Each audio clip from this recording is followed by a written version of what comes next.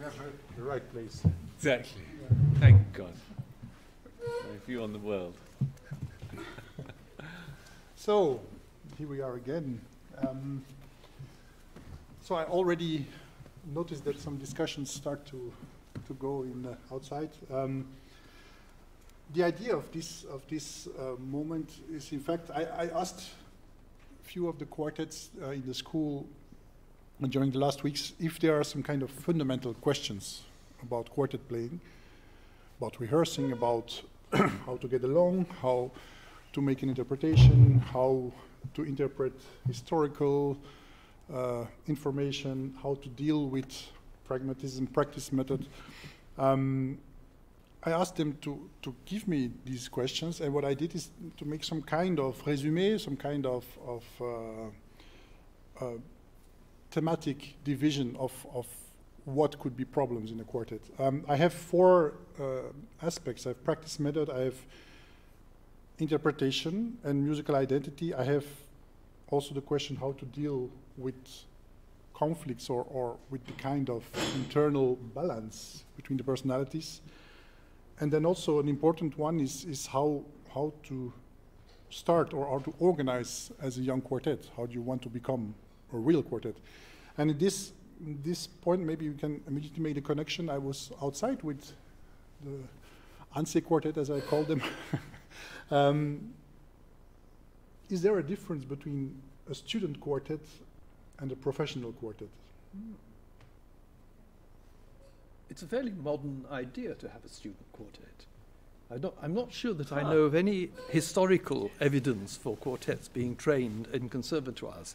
A quartet was usually started by one or two important people, led by a notable person like Joseph Joachim or Arnold Rosé or Capet, or because of an institution like the Gewandhaus Quartet.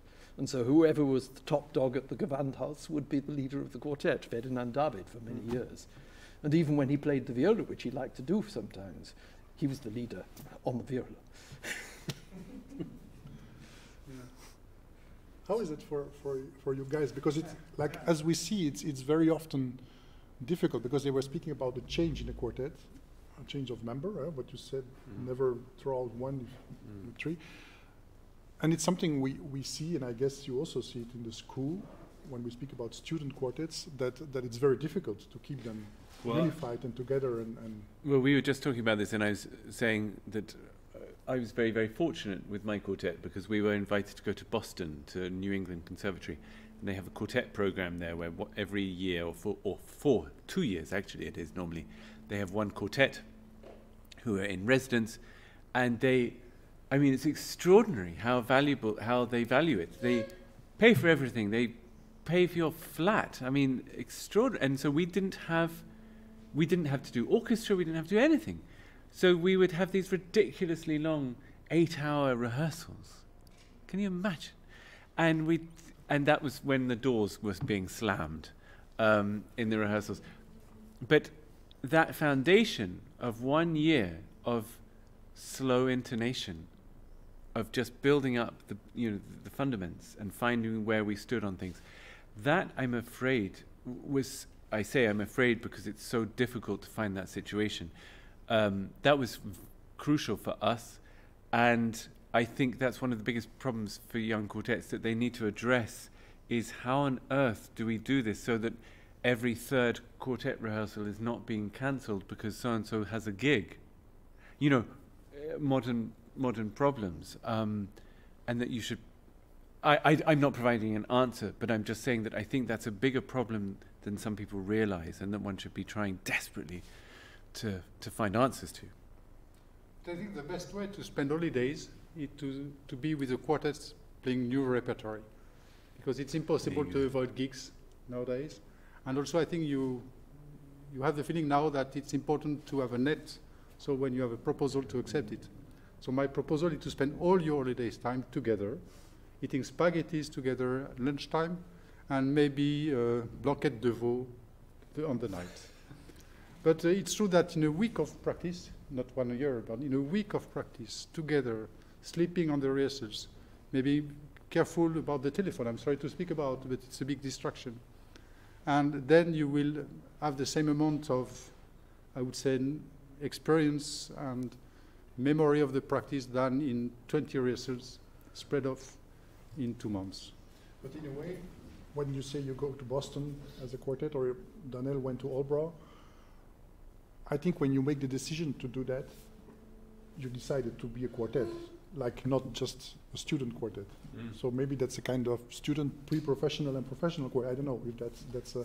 What makes to make that decision? Well, exactly. Someone outside, have they gone? No, they're not here. Asked me, how do you know that these three people are sort of, that it's working well enough?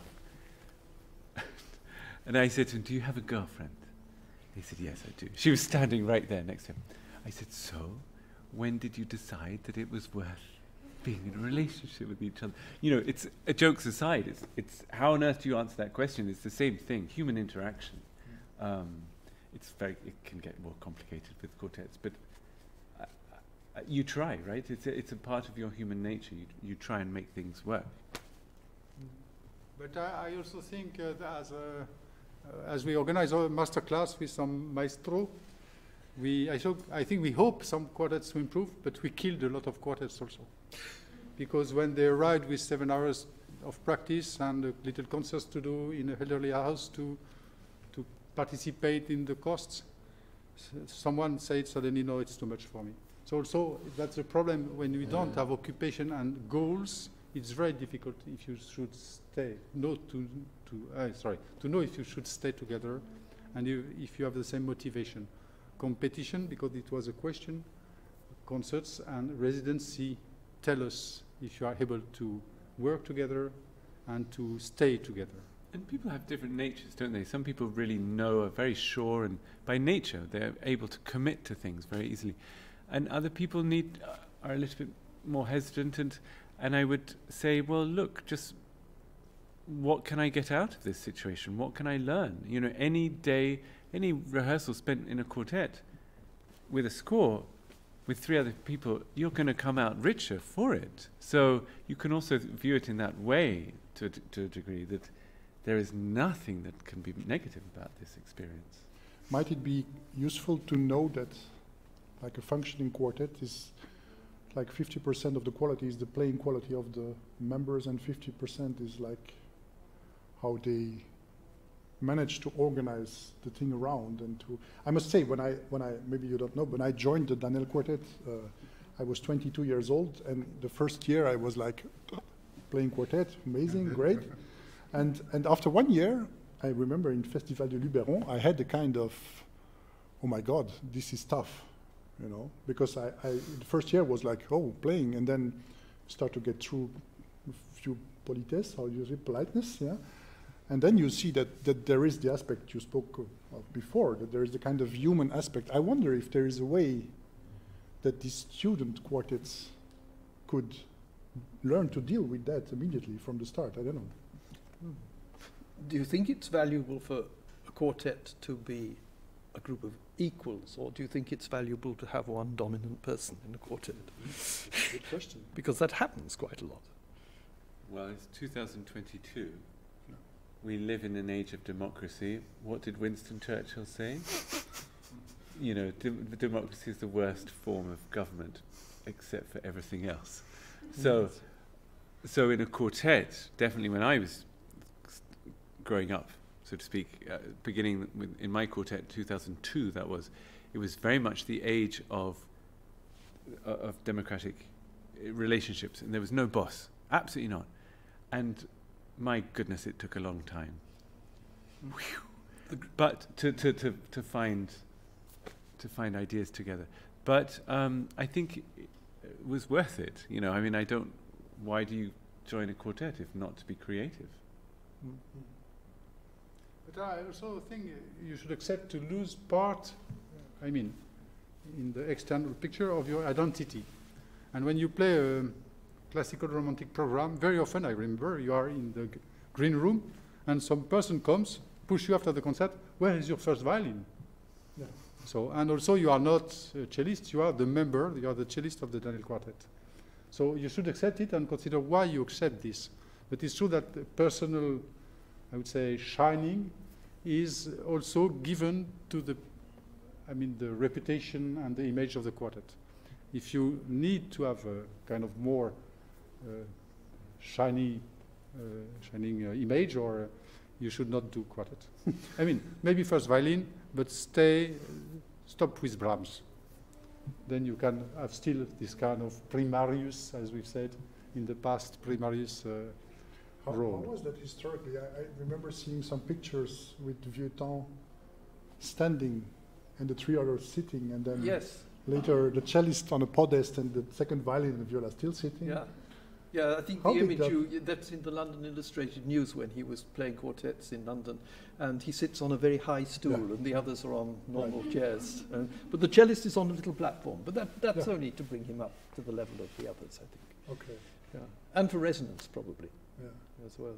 And why do you think that this kind of, like you said, I think we can see a clear evolution in quartet history, where we had quartets where the name of the quartet was always, I don't know, Joachim Quartet or Ferdinand David or Böhm or Hemsberger or whatever. And then at some moment we have now we have quartets, well, you have a first violinist name. Well, that's a different case, but many quartets have no more personal names. That's true. That's very true. So I mean, the change is obviously a 20th century thing. Up till that point, they were usually associated with one leading person. And Schuppensieg, certainly, for instance, they didn't really officially get called the Schuppensieg Quartet. They were known, I think, as the Schuppensieg.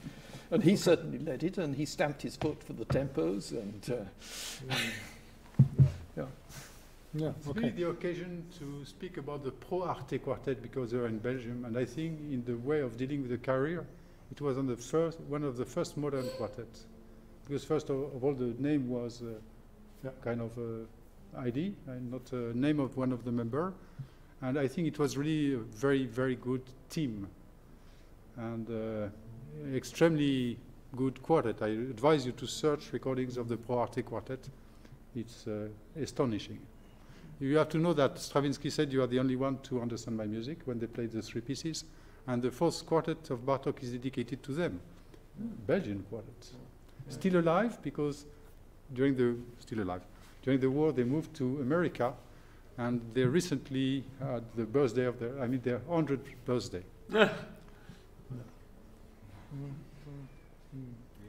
I have a question of the Quiron Quartet, which we will see tonight. While rehearsing in quartet, is it beneficial to change methodologies frequently to get a more complete approach and a better result? What I like of today is that we have 3 lectures that are very different. We have a kind of historical approach with a lot of knowledge and basing on historical stories, and we have the pragmatic way of making a system of a quartet, and I don't know, I could say a more poetic way of speaking about ideas and interpretation.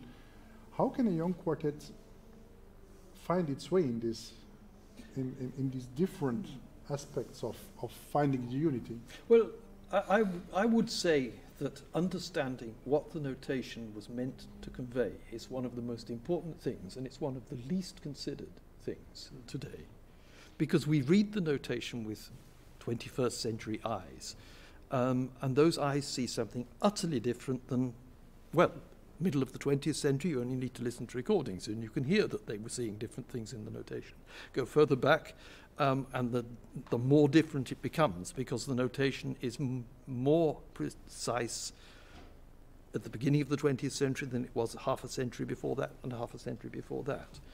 And you had to make many more decisions. So when we play the great classical works, the composers and their contemporaries would not recognize what we do. They would not consider that to be the music as they understood it. Now, this is a big challenge, because we live in the modern world and there are certain things that are expected of a musician when they perform. But if we pay lip service very often to the notion of being faithful to the composer's intentions, but what we do is not faithful to the composer's intentions. So there's a big kind of issue there to be considered. And then, as an individual, how do you turn that knowledge, if you travel that route, into something that is personal and true to you, to your identity? Because every musician in the 18th century was an individual, and that's I mean, I remember I had a student at the Mozarteum. She cost me grey hairs everywhere. She had such a strong personality, and it was a mess. It was sorry, wherever you are. But it was so individual. It was wonderful, but it had nothing to do with anything that I could really understand. And I was very cautious, and I was very nervous about, I don't want to say imposing, but I was scared of pushing her in too far away from her course, because she had such conviction. She was such an interesting person. But then at some point I just thought, no, come on, William, for goodness sakes, you've got a job. It's your responsibility. If she wants to study with you, then she has decided to trust you and to learn what you've got to say. And so I felt she cannot leave this institution without having had a Baroque bow in her hand, without having sat down and learned about certain basic principles of playing the repertoire from back then, which at the stage when I was listening to her for the first time, you couldn't hear any acknowledgement of certain stylistic norms and practices. But I felt that I had that job, and so I tried to sort of provide her with a so-called basic education, and then but try to nonetheless allow her to still be Ariana, but I think there's always going to be a period where you're feeling like you're swimming a little bit as a student. There's going to be a period where you've learnt a huge amount, hopefully from the right person in the right way. You know, only study with someone who you want to study with. You know, you have to actually believe in, you have to have a decision, I want to study with this person. Well, why? You know, it has to have and then I think after you leave that person, I know for myself, there was a moment where I always had that teacher, a couple of teachers, whispering in my ear, saying, no. When I was doing something, damn it, you know. And it took a while until I was able to really separate myself from that teacher and say, okay, I'm not going to go for advice anymore. I need to get up on the stage. I need to stand here. And I need what I've learned to sort of stew and become part of me, become part of my DNA. And it takes time, and maybe it's 10 years. You know, maybe it's a period after you finish studying where you feel insecure, but you're finding your identity, and I hope that in a way answers to an extent that this question also about methodology and about what you were mentioning about this fundamental knowledge and interest. It's not an easy thing, and you don't. The subjects will carry on going for years. The question also is, I was last week, I told you during the break, discussing with the quartet about the information we had and the recordings of the Klingler quartet, and it's true, when a young quartet listens to that and goes into this, let's say, historical performance practice, if we would choose now to play like Joseph Joachim, maybe it's very interesting because then we know for which sound or which type of playing Brahms wrote, for example. Yeah. But at the same time, if we do it now, I experienced it from my side professionally, I don't always like it, very simply. And that's sometimes very difficult because it's very far away from what we expect now. And I'm very often in juries, and I don't speak certainly badly of my colleagues, but I'm sure if a quartet would play like the Klingler quartet plays the Mozart, I think some of my colleagues might get very upset. Yeah, I don't think you could do that. I think that's not what it's about really, but it's about learning the messages behind the notation and then interpreting them as musicians who have grown up with what we've grown up with. But what it does, it seems to me, which is vitally important for young musicians, and I'm sure that it's the way things are going to develop, is that we learn to reuse a lot of practices and techniques that were used, but we use them in our own ways, and we now expand our repertoire of what we can do expressively, way beyond what we're doing at present. And we can do it with the confidence that this was something that they expected you to do. For instance, I mean, I noticed with all the recordings that were played of modern performances, everything was rhythmically exact. All the equal notes were played equally. If not, it was so imperceptible it wasn't noticeable to me. All the dotted rhythms were played tum, tum, tum, tum, tum. Could count 1, 2, 3, 4, 1, 2, 3, 4 to every single one. That's unhistorical. It wasn't expected. And it spoils the music for my ears. The fact that one uses a prominent vibrato, particularly in the cello, in the case we heard the beginning of the Beethoven Opus 59, number 2, slow movement, for me destroyed completely that feeling of serenity and beauty. This unpleasant wobble which changes, which affects the harmony, which is one of the biggest problems. I mean, you hear it most shockingly these days in the opera. When you go to a Mozart opera and you have the singers all going wobbling it, and sometimes as much as a semitone in different directions in an ensemble, you can no longer hear the harmony. Do you think there is a way to connect these two things? What Guy tried to show us, and I think many of the very good quartets for the moment, our generation of quartets and also younger quartets are extremely good. When I say extremely good, it's a technical level. The work you did on Shostakovich is a kind of start to have this kind of extreme control in playing together and unifying. And then, like you said, afterwards, make a step away from this to create a personality. Do you think that this approach and that approach, there is a way to connect it? Please. Sorry, go. I say, please find a way to connect them. Otherwise, I will feel bad. My experience is that it can very easily be done. I work with a lot of young quartets, and I encourage them to do this, which is not what's on the page, but is a historical practice. And so we have modern playing, but using historical means. And the other thing, the other major thing, which we are totally ignoring in modern practice, is the portamento. It was there in Mozart's time and Haydn's time. Haydn even notates it sometimes. And yet we don't do it. We resist that because in the 1930s it suddenly became taboo to use it. And everyone says this is terrible bad taste, we must stop doing it. It's like the spreading of chords on the piano. But those were the historical practices. They were expected by the composers.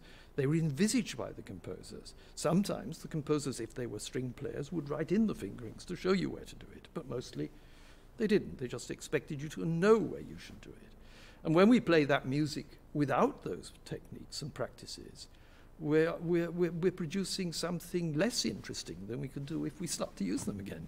But you think we should try to search for the same kind of, let's say, control in a group? I don't know if control or skill maybe in the group. If you say like the dotted rhythms or the triplets or it's like the should we like to measure it? No, and absolutely to do it not. like, or should we really go from the idea that this portato in the first violin is doing it, but the viola is not? Well, if they're doing, we do still enjoy the way that, for instance, really good jazz players play without being perfectly together, doing interesting things all the time and exciting things. We maybe should train ourselves to expect that in classical music, because without it, for my ears and my perceptions, after all the things I've done and learned over the years, it's lacking something. It's uninteresting to me because it's so regular, it's so predictable, and one performance that, I mean, of course there are differences, but one performance is so like another that it's not a very interesting experience. The other thing is that we have, and which I think is equally important, is that we have narrowed our repertoire down to what has been considered over a period of times as the great music. And it is great music, there's no question about that. But we also ignore a lot of music which is as great or nearly as great. Sometimes it's as great, sometimes it's not, but then sometimes Beethoven is not as interesting as he is on other occasions. And our repertoire has become so narrow that it's really killing the excitement of new experience for people. I mean, to be honest, and we think about the audiences, new music is not very interesting to most people, and they don't want to come to concerts to hear it. In the 18th and 19th century, they didn't want to hear old music, they wanted to hear new music all the time.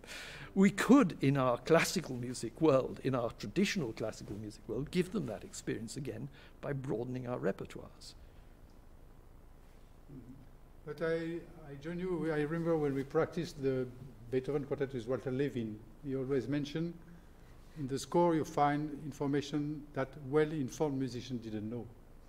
And for that, of course, we are supposed to know the tradition and what people knew from their education. Yeah, yeah. And surely on the time where people were had more time to be well educated than now. But also, I think for young quartet, we need to find this knowledge easily, because practitioners have no time to make this research. Yeah, yeah, yeah. It's why they should really find library where they can find and choose, because there could be several proposal and interpretation of the lecture done. But for that, it's very important that you find, and the schools are here, or the library for that, to find the books that they could consider as a shortcut for finding their place. I have a very interesting question connected to this. In the age of digital recordings, which are extremely convenient and accessible, how do you recommend a new group to balance external influences and internal input? I mean, if I listen to a recording, I might dislike it intensely. Wonderful. I now know maybe more clearly what it is that I do value. Does anyone actually copy recordings? Does anyone do that? I think a lot of young people do that. Really? But there is a Dutch viola player who did a PhD. He tried to write exactly down the way of playing what the Klingler Quartet did and some other very old recording, and they tried to really copy it to the extreme and then play it in concerts and see what the reactions were. My knowledge goes until there. I don't know how it was. I wanted to invite him also to be here today, but it is a question, because if you, like I said before, with the Brahms Second Quartet, if we look in the 20th century, Amadeus, Alban Berg, Belcea, you have very good young quartets, and you go back to Budapest and Klingler and so on. I mean, it's so different, and I can imagine for a student, it's not too easy to find its way in this, and make your own personal input. In I like to read books, and I like to disagree with what's written. I like to listen to recordings occasionally and disagree. The recordings we heard were all dead quartets, Bush Quartet, Vague Quartet. I find instinctively I don't like listening to living quartets, with one exception. But I'm not going to say who, it doesn't matter. That's a good laugh. But fundamentally, I've never, ever, I've enjoyed listening to a quartet and thinking, oh, this tempo feels, somehow I like it. I'd like to dance to that. But anything more detailed than that, I've never felt it was any way useful. Everyone is brought up in a different way and learns in different ways, but what does the harmony tell us? How many harmonies are there per bar? How dissonant is it? How consonant is it? Schubert isn't next door. I can't ask him. What does forte mean? Who knows? There are billions of fortes. Who knows what andante means? It's such a crude notation, and not their fault. The notation is very, very crude to a great extent. There are certain basics that we can do, but at a certain level, I think it's the sort of the truth, if you like, that I know or feel that I can trust mostly, is what is the harmony saying to me. And as Kurtag talks very beautifully about being that harmony, about allowing your entire presence, your body, your mind, your soul, to become G major. And how does that feel compared with E flat major or C minor? And I think if we have develop a sensitivity, a sensibility for the harmonies, and really take the time to stop. How does A flat major feel in this context? That is acknowledges the personal element, and it acknowledges also what's really at the heart of the piece. And I think the harmonies are the thing that I can trust most. Yeah, I think one of the problems is actually what we're doing now, which is talking about music, because talking about music is never adequate to actually make you understand what it feels like. He recently died, by the way. I remember when we were in Kuchmo saying, speaking about music is like dancing about architecture. Yeah, yeah, so exactly that. I like that one. So in the end, it does come down to your sensitivity as a musician, what you feel, and that sensitivity is built up and determined by what you experience. I mean, we don't come like Athene out of the head of Zeus, you know, with all that knowledge in us.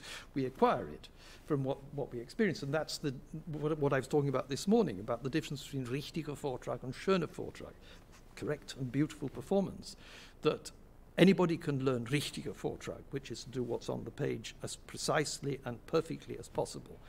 But schöner Vortrag, and for instance, Hummel and Spohr both speak about this and say that it can really only be understood by hearing the greatest performers. And of course, the greatest performers of the past are dead to us before we get Joachim and co. And they would have been the first people to say, don't copy what I do, learn from what I do, but don't copy it. But they were great performers. I still maintain that if I look back over my studies, I'm not sure how, and I'm sure this is my fault, but I'm not sure how much I've learnt by listening to others.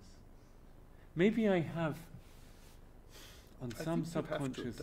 Yes, it's a subconscious level. But when I sit down as an adult, like these guys here, and think, okay, what do I want here? Who am I? What do I think of these pieces?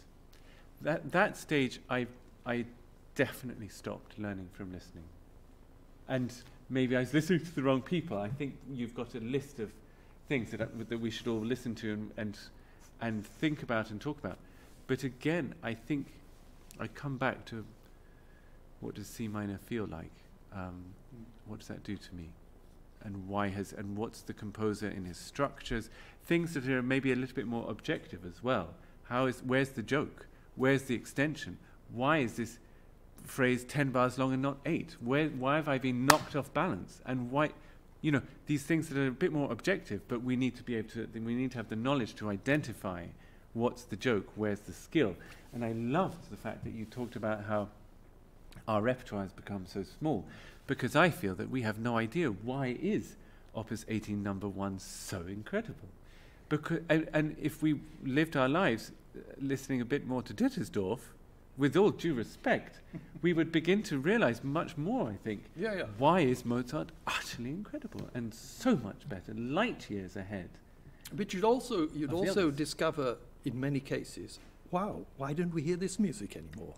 Because there is some very great music written by people we don't hear. The 3 Dussek string quartets, have you ever heard anybody play them? It's wonderful music, and that's great music, actually. And there's many more like that. Or you listen to some of Anton Renitsky's quartets written also for Lobkowitz at the same time that Beethoven wrote the Opus 18. Okay. They may not be Beethoven, but you listen to them in the right way and they have many wonderful features in them.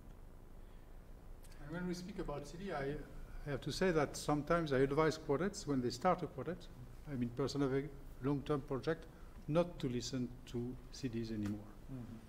And also because I think we should consider especially young quartets. Why? Because nowadays, for me, a quartet recording, it's a quintet. And the sound engineer, the artistic director, is so important and has such big influence on the recording. And I think it's very clear for us that when you are an actor, if you play for a theater or for the cinema, it's not the same. That's very clear. In the school, you can work both or also specialize you. And there is very good actors for cinema which are very bad for theater. And I try myself to learn more the idea of being on stage. And I will advise to go to concerts because we'll get a main impression, we'll give some feelings, some strong and deep message, and also the recording sometimes is heard in a very bad condition, so where our attention is not there. And also it's a picture of one moment, and which doesn't represent any truth. Mm. And also I think all the quartets, and surely it happens to you, when you finish a recording, your first wish, very difficult to organize, is to record it again. So, and it was our project. Don't open the CD. Yeah, but it's I feel always very bad after recording. Yeah. Say, it's what we've done, but we missed a lot of things. Yeah. So I think it's very important to be able to read the score carefully, as you've done, with proper information. But my advice, when you start to work a piece, is to not listen, maybe to listen to operas of Mozart, if you play a Mozart quintet. Because, for example, some quartets, I think in Così fan tutte you have such a strong aspect of chamber music in a lot of harmonies, stuff, and so my advice will maybe to listen to music surrounding the composer, but not the piece you are studying. And also because it's extremely, there is a lie, I'm sorry to say, behind recordings. When I say a lie, it's very better than what mainly the people are able to do. And one of the things that recording has really produced in the last half century is this assumption that everything has to be perfectly together in a vertical sense. And that is actually damaging to the music in many, many ways. The pianists in the 19th century and into the 20th century played most chords not together. Now, so if you play a piano trio with a pianist, you're already, in that way, the vertical synchrony is already partly destroyed. String quartets, too. I mean, I gave a quotation this morning about Joachim playing in very free way above a regular accompaniment. That was part of the way that they expected the music to be. Haydn asked it in the Opus 20 number 5. Yes. He asked the first violin to escape from the quartet. Yes, absolutely. So it's, what should and we we deny ourselves these things because partly because the recording engineers get terribly upset if you're not perfectly together. Which I think is very complicated to play nowadays for young quartets. But you see, when you spoke about jazz, a swing is a swing. You shouldn't play the way it's written. Yeah, exactly.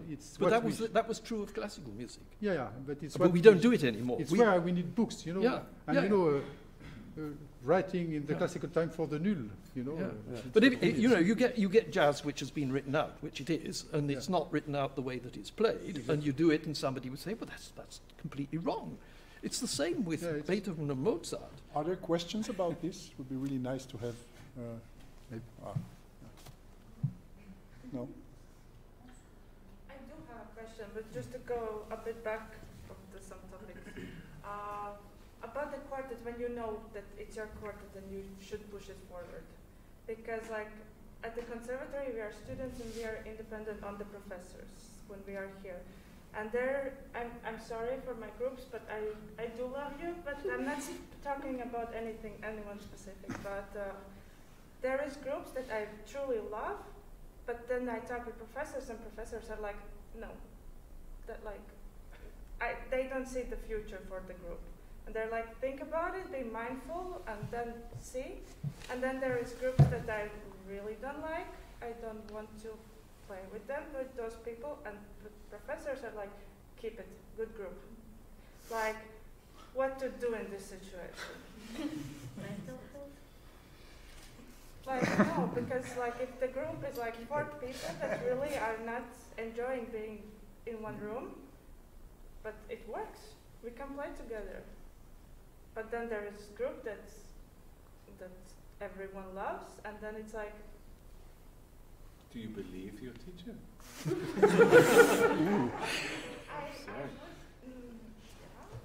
No, I say that slightly provocatively in the sense of a group that has been given the stamp of approval. This is good.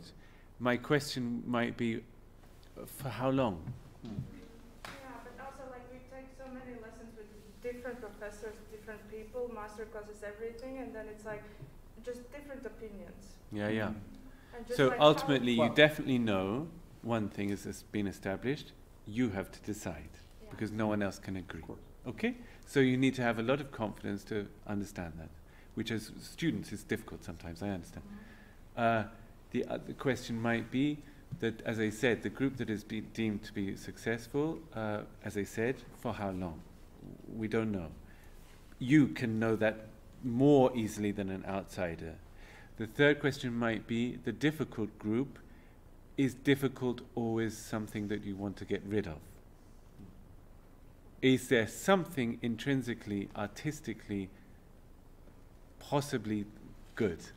So I'm going at it at both sides. Because of course this is a hypothetical in my situation. It might be that the advice you've been given is incredibly good.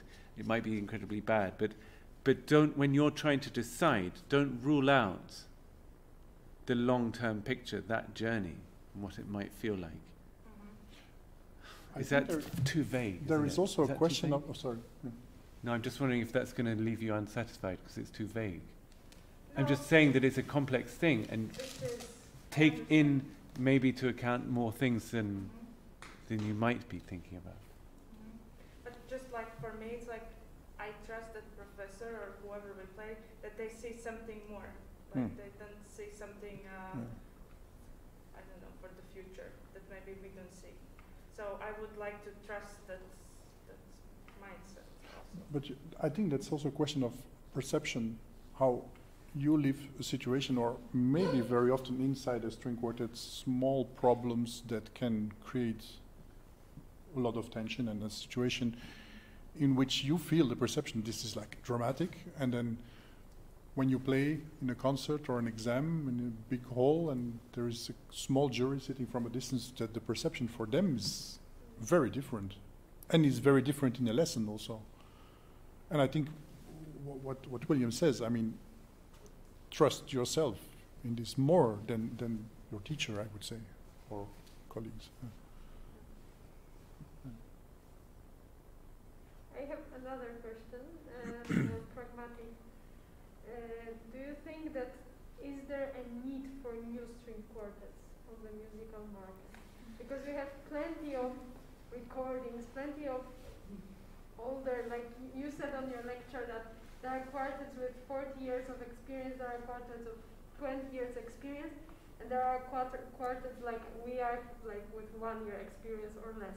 And we are thinking about like getting to this full market, I think, like of string quartets. Is it worth it? Like, will there be a need for new quartets as we have seen so plenty of different quartets? I would say that there's a need for new quartets if they'll do new things. Present that music in a different way, and you'll get the attention of the public. But also, I think you should do what you have to do, and I will refer to Lettre à un jeune poète from Rilke, Letter to a Young. If you need it, do it. If you don't need it, don't do it. Also, I think because we live in a very protected context, and ourselves with Eric, we try to organize concerts everywhere, and I would make a short calculation. We are 10 milliards in the world. Maybe 1 milliard of people listen to classical music. Maybe, 5 milliard can't listen to music because their situation is too difficult. So there is 3 milliards left. So just move, go on the markets, go in the little mediation centrum, go in churches, go in temple, and please help us to resist to demagogy. Also, very pragmatically, there are different. I don't like to talk about it in this way, but a concert presenter can engage a young quartet for X thousands euros, and a middle-aged quartet for a bigger sum of money, and for a very big sum of money. And I just want to say with that, there are many more concerts to be had when you're 1 or 2 or 3 years old and have had some success. It's very pragmatic, and also people get so excited about youth, about the energy of a young quartet doing what they need to do and what they believe, what they believe in. So I think this is the best advice, and also pragmatically, don't you know, fight your fight for the right reason. Don't shut the door before it's, you know. As I say, there are always young quartets coming out. They're cheaper. I'm sorry. It's why we can go to another subject. Don't go direct to an agent, because there is a very big agency with 20 quartets. And if you go to Renault, and if you are well dressed, they will propose you, I don't know the name of the cars, but the best big car with climatisation, everything. Nevada. No, Nevada, no. Private joke. And then you will say, yes, but I need, I'm in the city, I need a more little car, and then my neighborhood is not very simple. So you will leave the house with a Clio, and they will say, the car for you.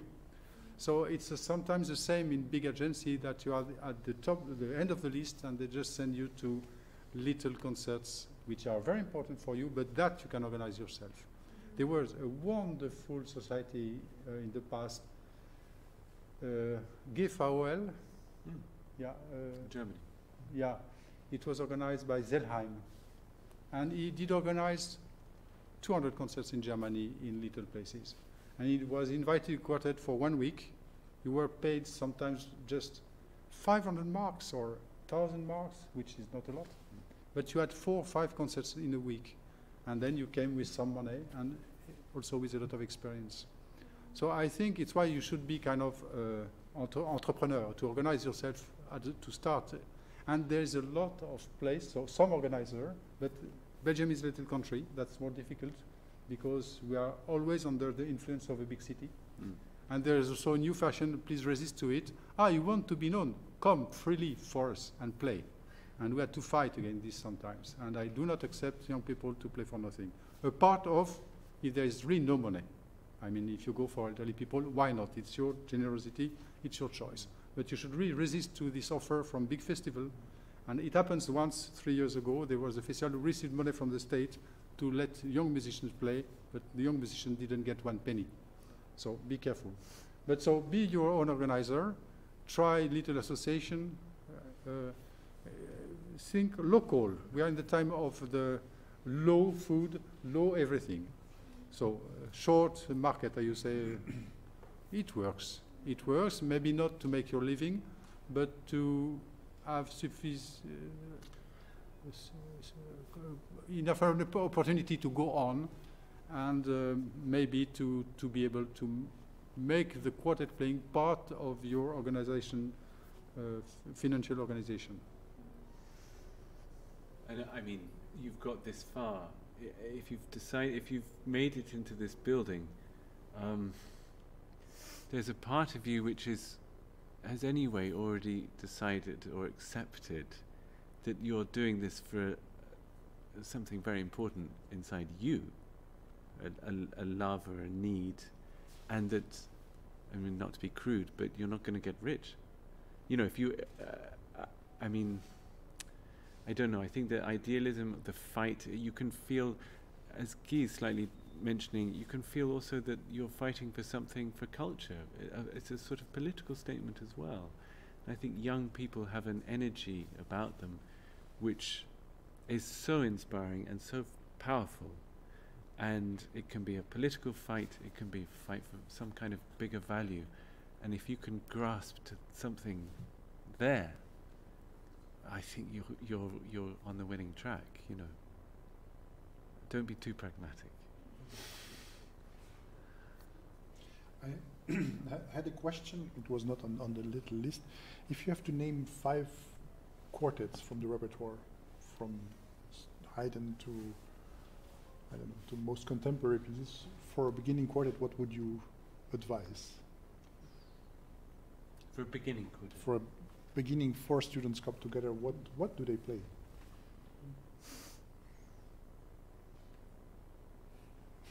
It depends on the time they have. Okay. To stay pragmatic.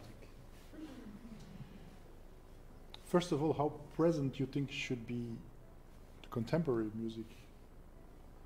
Should there be a balance between what exists, or should we go focus on Haydn quartets and Mozart because that's easy?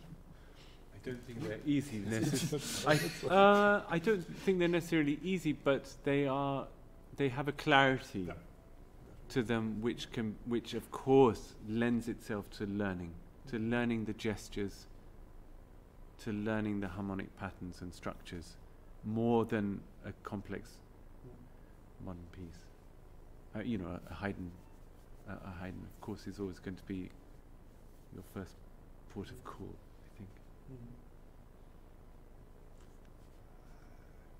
I can advise 20 quartets, and it's too much and not enough. But I would propose to look at contemporary music, because when Clive spoke about the writing, when you have the occasion to practice a contemporary piece, especially with a living composer, you understand that it's very difficult to write music. So I will really advise to go to new music. Also, so there is now big debates about, I've heard that the Darmstadt Festival was get a subsidiation from the CIA to show that the Russian way of dealing culture was not the only way, that Darmstadt was a kind of cultural organization in the context of the Cold War. So we have a lot of complot version about Darmstadt. So I still am very interested in experimental music, because it just pushed the limit of my knowledge of the instruments further. And I think and we had here 10 years ago or 12 with Bart Buchart a seminar about Lachenmann. Lachenmann learned me a lot about doing this perforation, about what is a string. Are some people interested? That's another problem. But of course, when you spoke about Martel, for example, in Haydn, intonation sounds for me more difficult than in Schoenberg, because this idea of knowing how we place the harmonic intonation with the relation with queens, what is the septime? Is that a septime or a double quart? So we have to build a grid which should be extremely secure, even if intonation is not everything.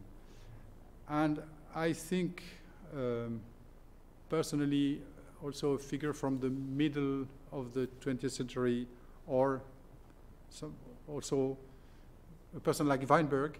And why Weinberg? Because I think it's an interesting music, and it's less known. So you have less pressure of the 1,000 recordings already done about, for example, Shostakovich. And at the end, there is a lot of composers still not played. Recently, we had 2 trio in Belgium. The Spieler Trio recorded 3 trio of Désiré Pack, extremely interesting music from Liège. And on the other side, the trio Rieland, who just recorded Rieland and Callarts. Callarts wrote some quartets. Callarts is a late romantic Flemish composer, and nobody knows him.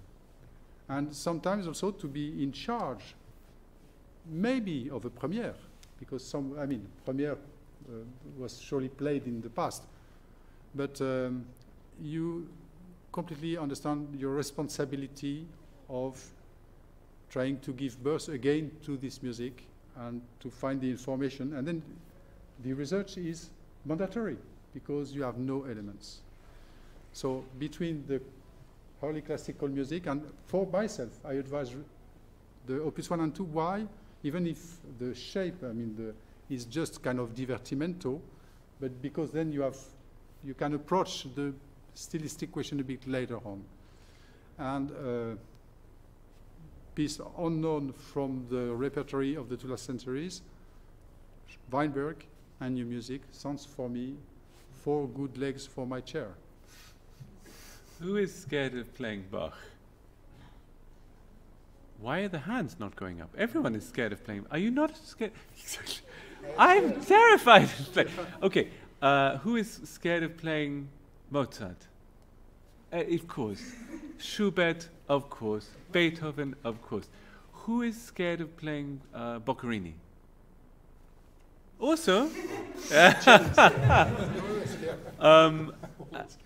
Dittersdorf? No one's scared of Dittersdorf. You know, there is this, the Holy Testaments we do have to get on and get our hands dirty and accept our failings, and we have to get in there. And you can scratch out the name of Bach at the top of your music and write Vivaldi. That will make you more comfortable. And also Mozart, just get rid of his name. Just, you need to really be allowed to experiment.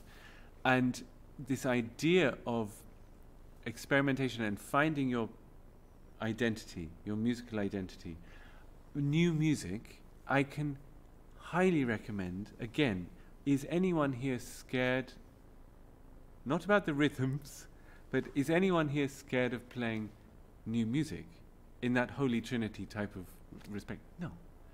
So get yourself some new music and cry your hearts out into this music. Learn to scream, learn to shout through your instruments, and lose that fear and find your identity.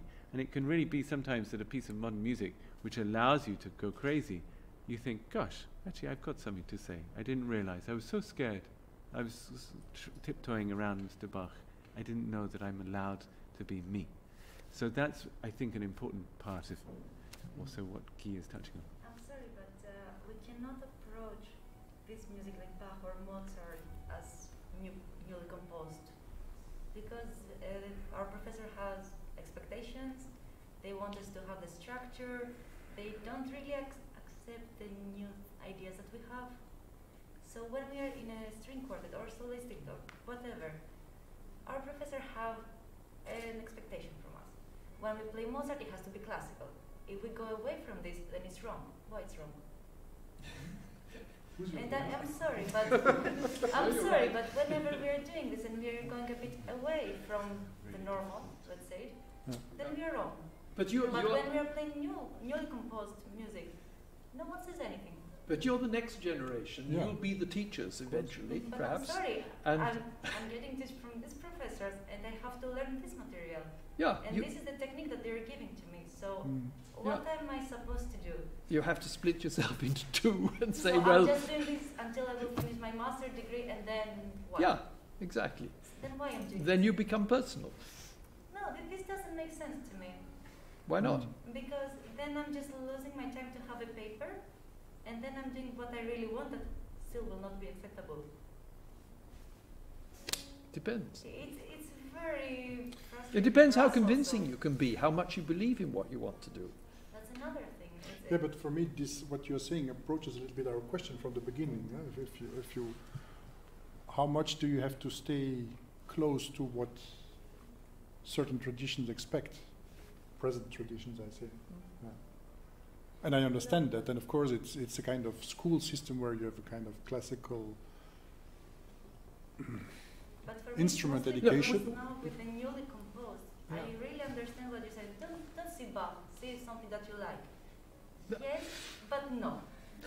If I will do this and then I will really give my ideas on this, it's not acceptable.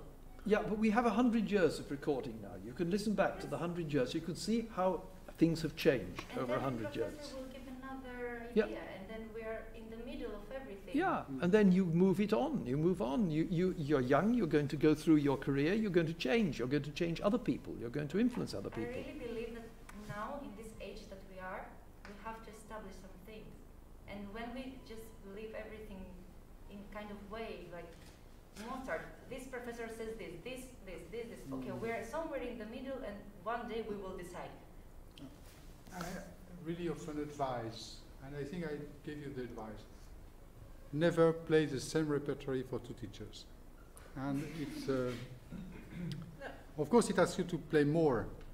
And we had the experience once, I remember Opus 18 number 6, the finale, the same week, with Walter Levin and with the member of the Amadeus Quartet. For Walter Levin, the finale of the Opus 18-6 is the music of Maniaco-Depressive. Okay. He was a very interesting person, and sometimes with strange reaction. And for Sigmund Nissel, it was a Bavaroise, so, and we had to play the game. And it was extremely difficult. But it's very difficult if once you have in the same room, because we are young, we were accepting all the information we've got.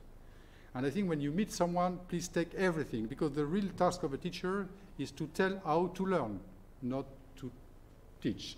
Yeah. But if in your life you know how to learn from any situation, any person, you are saved. So it's why we were deciding when we met someone to say it's the truth. We don't make any judgment before we digest the knowledge or the teaching. And then we took our freedom, the kind of 2 steps. But on the same week, it's just a very difficult exercise. And if you have a student concert and they are both in the same hall, they both say they are bad because you choose a compromise. So it's why if you just change repertory, you play one Mozart with Walter Levin and one Mozart to Amadeus Quartet. You have 2 different experiences, and then you find yourself in between. But you do the exam for the jury members. I'm sorry, but there is groups that when we find out who is in the jury of the chamber music exams, we are like, okay, this person sitting there, we play like this. But can I say something? But really, like, do this all exam matter so much, like in our musician No, but life? It's just the scores that we get. But that's the actual question. That's what I am asking. Everybody, every professor is different, wants different things, and then we are in the middle, just trying to understand what we are supposed to do. Yes, we have the scores, we have the material, but then what? you both finished this year, no? Well, it's good, no? I know. But Anse, I remember we spoke about this jury question. yeah, because And I really, and I remember then saying you should absolutely not, you have to make your choice there. And I mean, you're now at the edge of, I mean, you just have to do one more exam to be a professional musician, let's say, or not a student, or I don't know what. Come on. I mean, I don't know. I think it's a...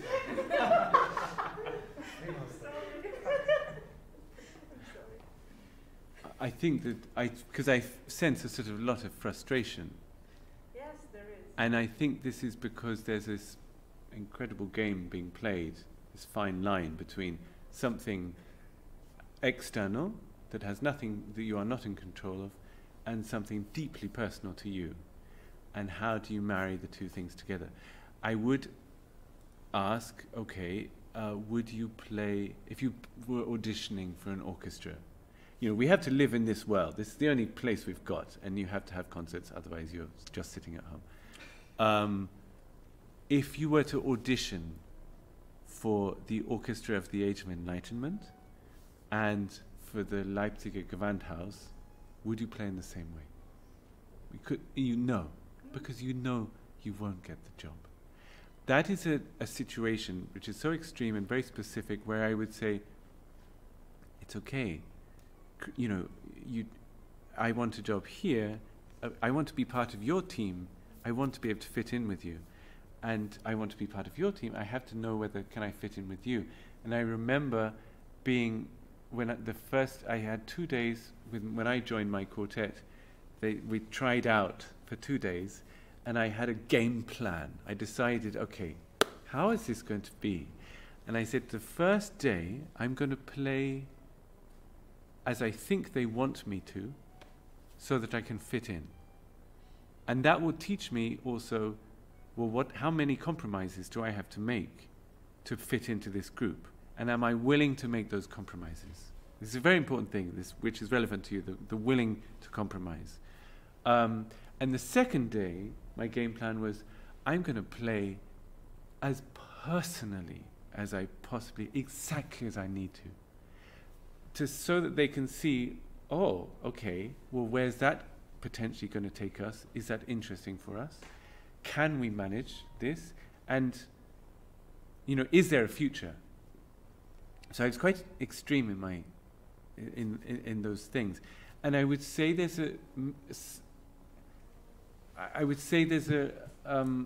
I don't think you should lose too much sleep about your exams. As you said, it's a school exam. It's okay.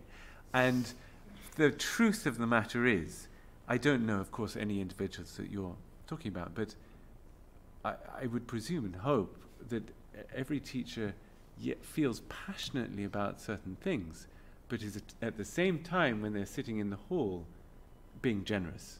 because also there are multiple people on a jury, and from my personal point of view, I need conviction. I need to sense that there's a personal truth being communicated from the stage, and I need the craft. It needs to be a technical ability.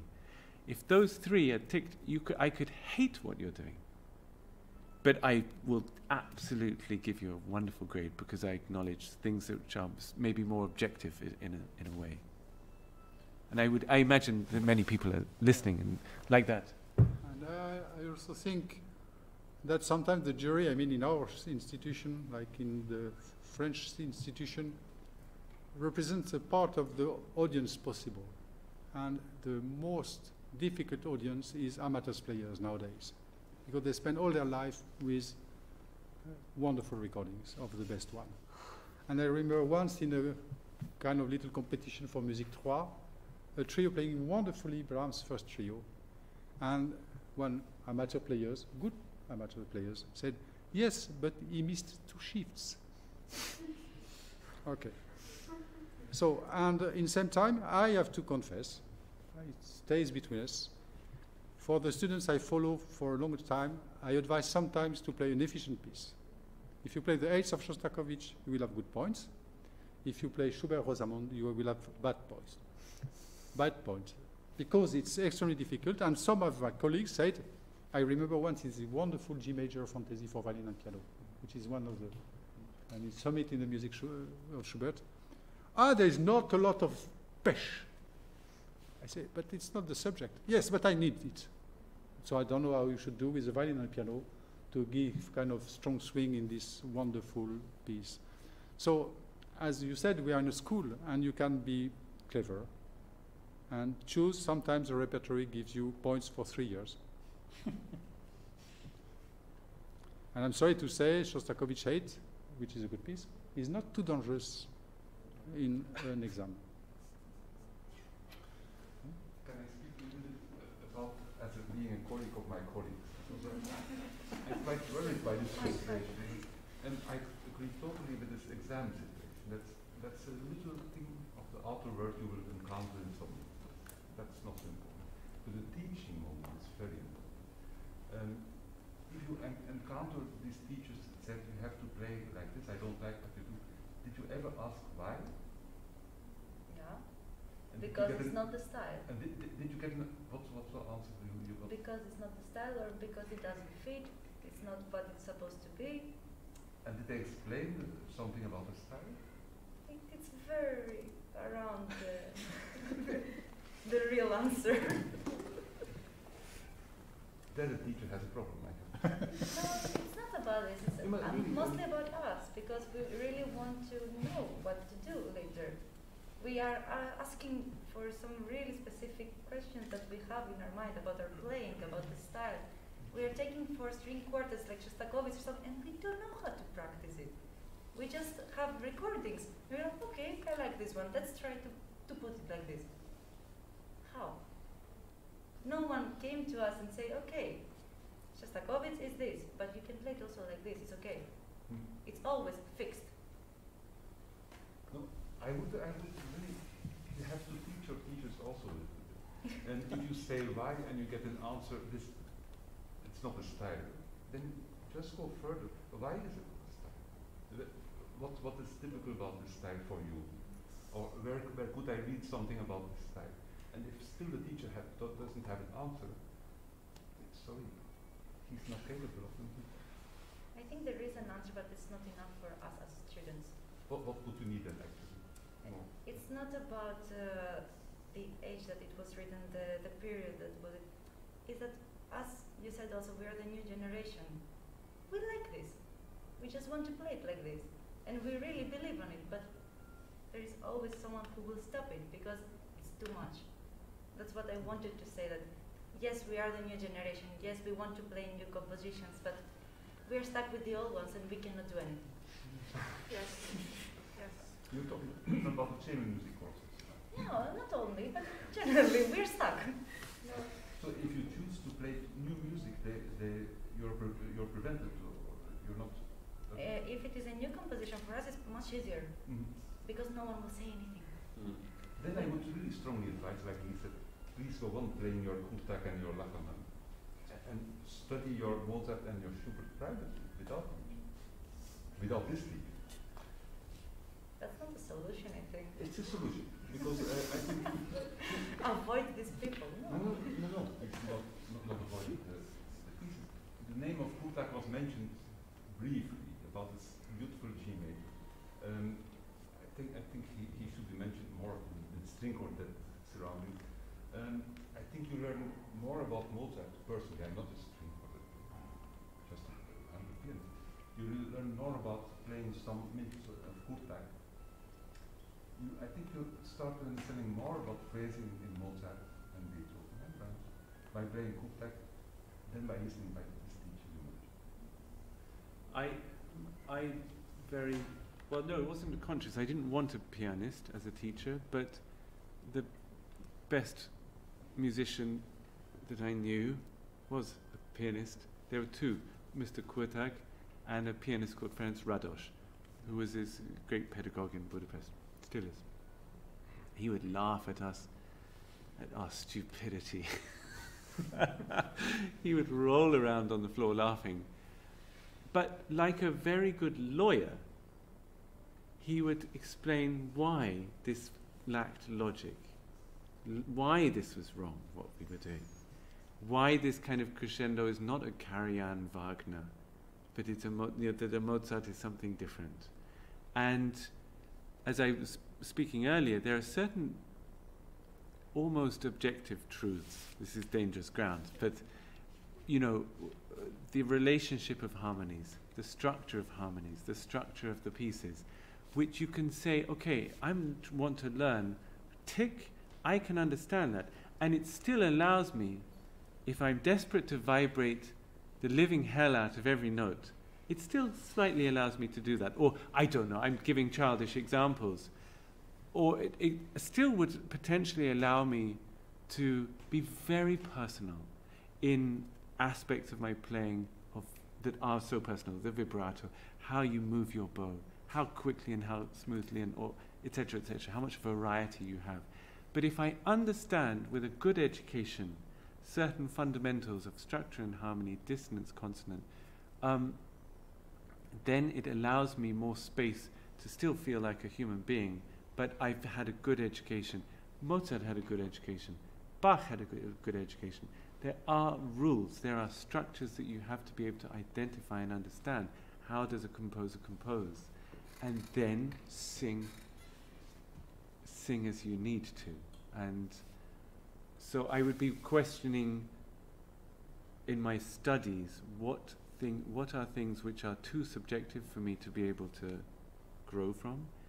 What is here maybe more of an objective truth that I need to actually really do need to have in my pocket? Otherwise I'm an amateur just enjoying myself,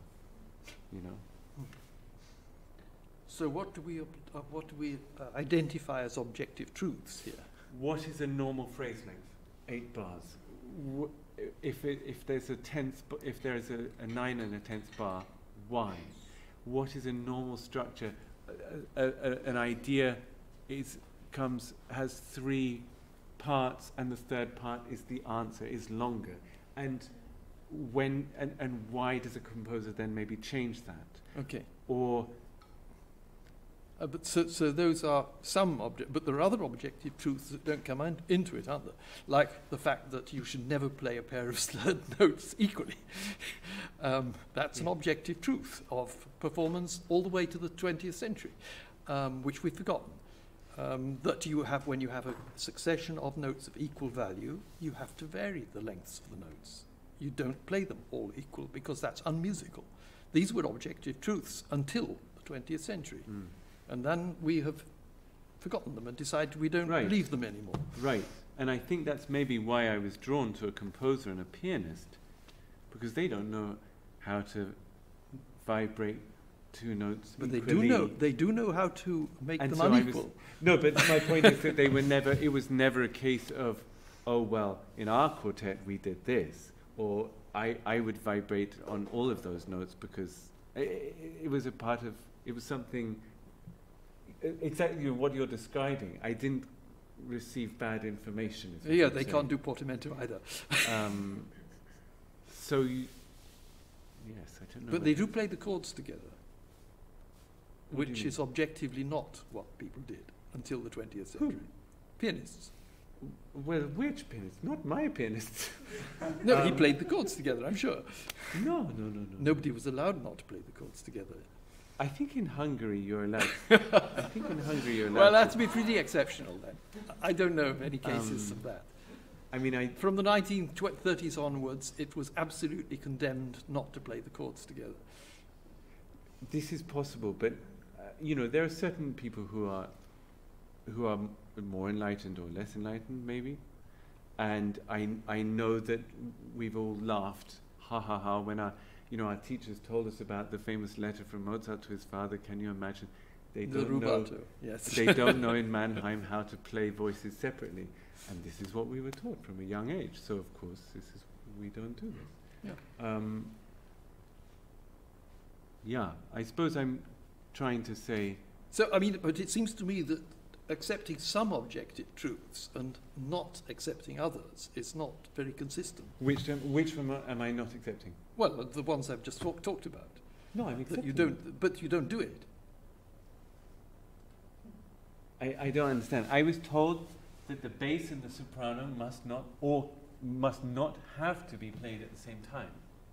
Yeah. Yes. So Yeah, I don't do that. But you're told that, what? So, That you don't. so we don't do that. The bass is most of the time comes ahead of the soprano voice. Or if there's a gesture where the soprano needs to express something in an anticipatory manner, she will play before the cello. Well, it doesn't sound like that when I hear it. I mean, I'm not talking about your quartet. Oh no, but I'm talking about about me, Well, because of my education. Yeah, but it isn't what I hear in modern quartet performances. Which, no, of course not. But then I think you're going to the wrong concerts. I don't mean it. Sorry, that came in. I don't in any way. So you can imagine the jury discussions. No? No, I mean what you're describing are things that you don't. That of course are bad. But I think what I'm trying to say is that not everyone in this world is poisoned and stupid. That there are people that can teach and talk about music in a way that totally respect everything, those points that you've made, and have not fallen, maybe because they're pianists and composers, have not fallen into certain traditions, bad traditions, and can speak about music in a way that allows you your personality, but that nonetheless respects certain aspects of how composers think in terms of structure, surprise, and rhetoric and gesture. So the situation is not useless here, but you have to decide who do you want to study with. I have a question, but it's quite off the topic. I don't know if you want to change topic. Yeah, of course. Okay. It's just about how do you, all of you, think that maybe the social position of a musician, that for example nowadays I can be born outside of a musician's family and I can learn music, and maybe historically that was less common. And how does this influence how we play with others, and I don't know, what do you think about if this has changed, and if so, how does this influence then the result in the music? How does that influence them? The result in the music, in the way we play, or the way we play with other people. In quartet?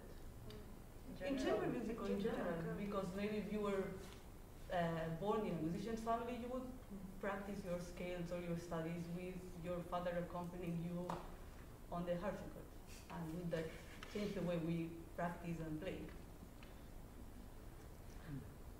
I didn't understand the second half of that. If that would influence the way we play, you mean if you come out of this kind of social environment of musicians and yeah. When I speak for me, I come out of a family where none of my parents or grandparents were musicians, but I started playing quartet when I was 15 and I never stopped, so I don't know. It's difficult to say. If you're talking about traditions being passed on, I'm not sure that that happens very strongly, because change is inevitable. We're always changing. Human beings are not content to remain the same and to do what their predecessors did. They always want to move on to something else. So, yeah, I think it's probably not very different whether you come from a musical family or not.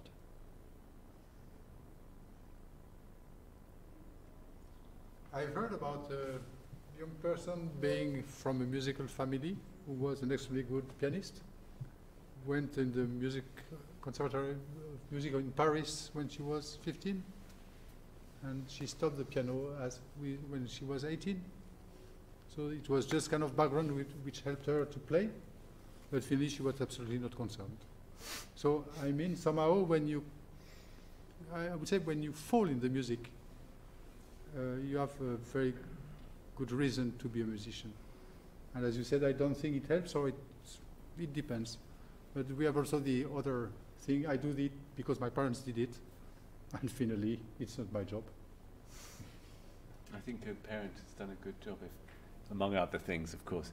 But if you leave your home and you have the confidence to know who you are and what makes your heart beat faster, and to be able to have the confidence to act on it.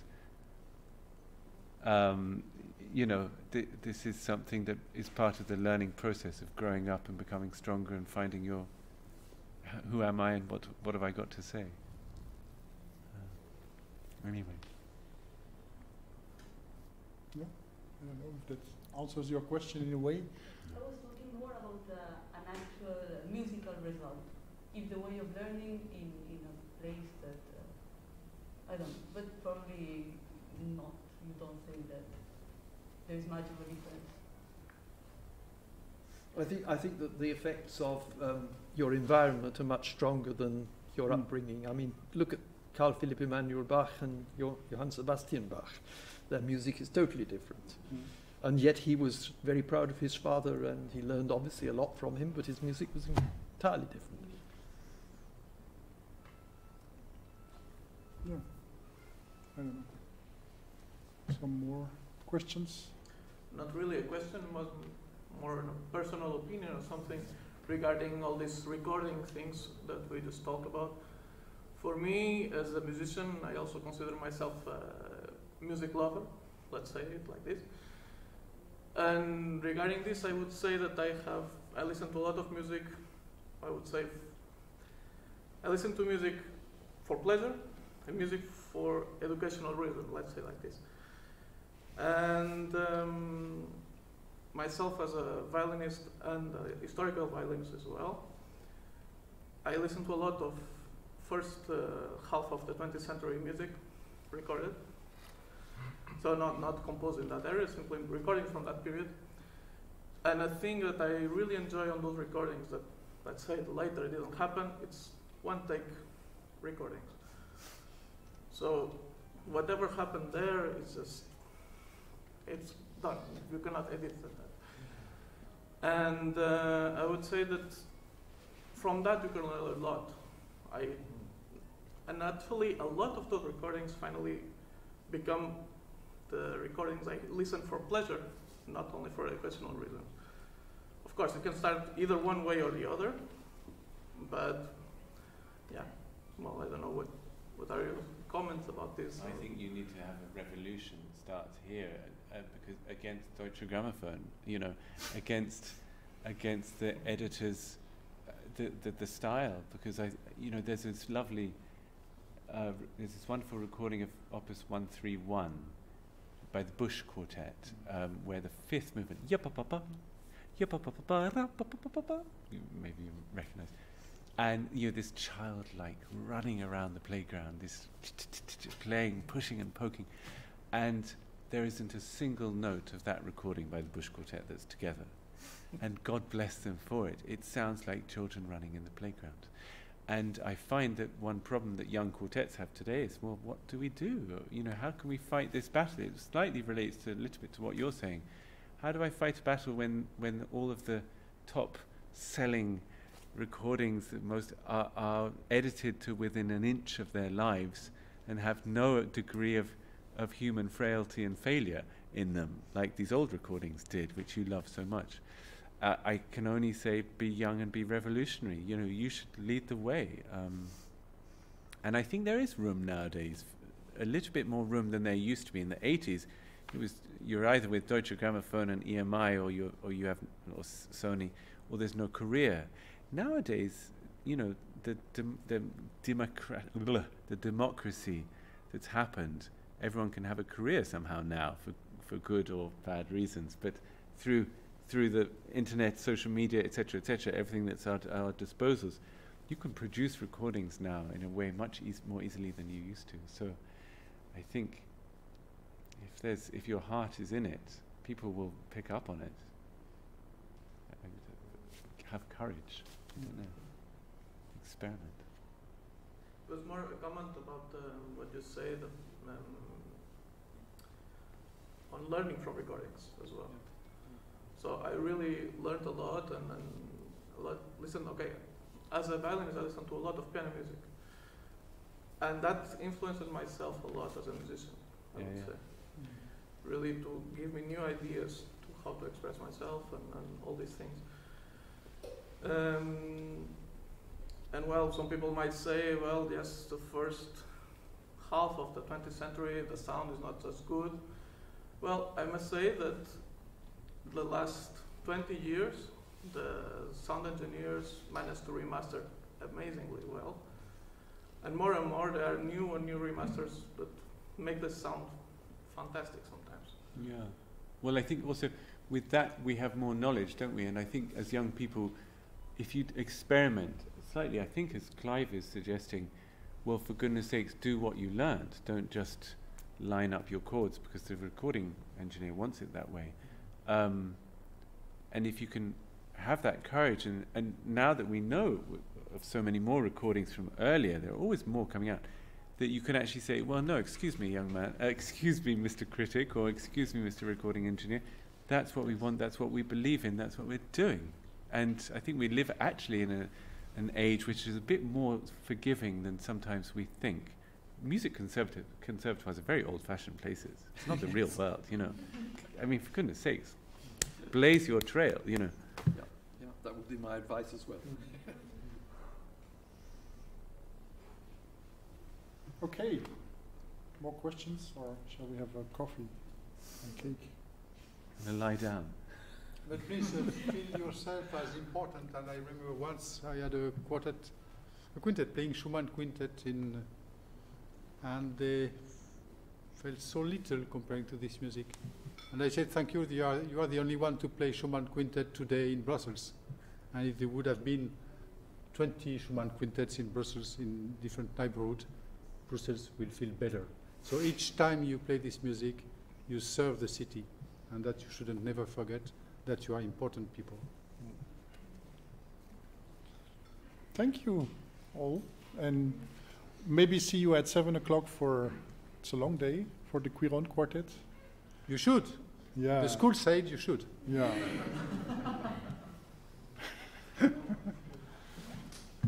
Thank you to all of you.